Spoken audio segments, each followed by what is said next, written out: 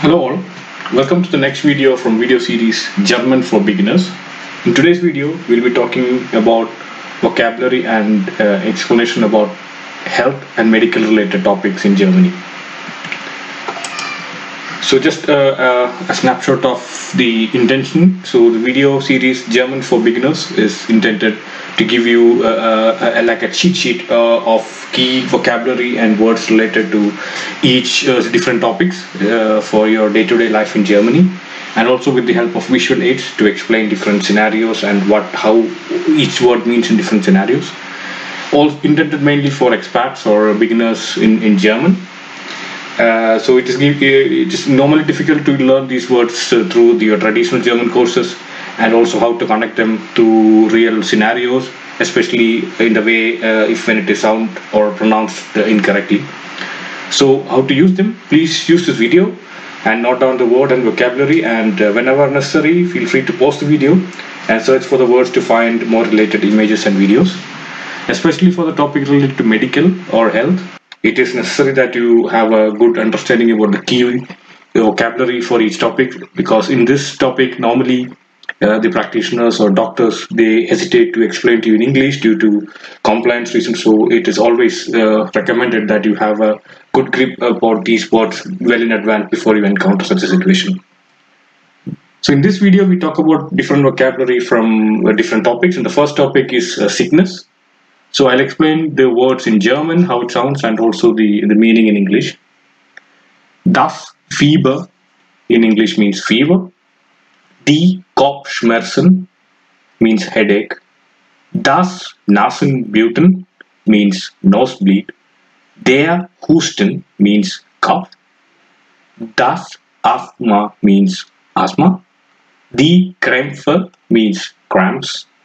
Die Übelkeit means nausea. Die Windpocken means chickenpox. Das Niesen means sneeze.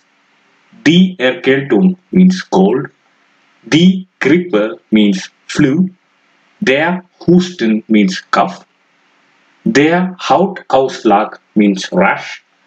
Die Herzinfarkt means heart attack. Die Allergie means allergy. Das Ekzem means eczema. Der Durchfall means diarrhea. Der Blutdruck means blood pressure. Der Virus means virus. Die Migräne means migraine. Die Magenschmerzen means stomach ache. Sich erbrechen means to vomit.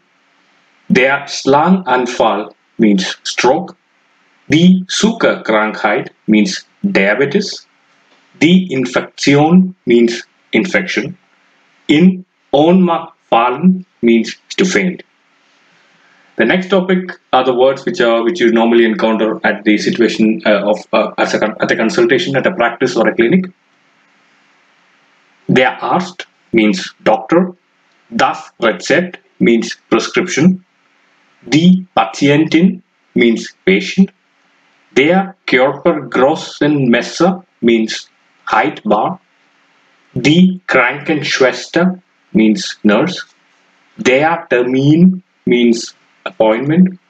Das Sprechzimmer means surgery room. Der Warteraum or Wartezimmer means waiting room. Die Impfung means vaccination. Die Untersuchung means medical examination. Das Thermometer means thermometer. Topic number 3 is the explanation of different injuries. Die Verstauchung means sprain. Die Fraktur means fracture. Der Schnitt means cut. Die Abschnupfung means abrasion. Die Prellung means bruise. Der Sonnenbrand means sunburn. Die Brandwunde means burn. Der Biss means bite. Der Unfall means accident. Die Blutung means hemorrhage. Die Körperverletzung means head injury. Der Notfall means emergency. Die Vergiftung means poisoning. Die Wunde means wound. Der elektrische Schlag means electric shock. Die Gehirnerschütterung means concussion. Topic 4 is the common things that you find in a first aid kit. So especially at the time of an emergency, it's necessary that you know the name of these items.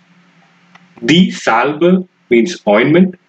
Das Pflaster means adhesive bandage. Die Bandage means bandage. Die Schmerztabletten means painkillers.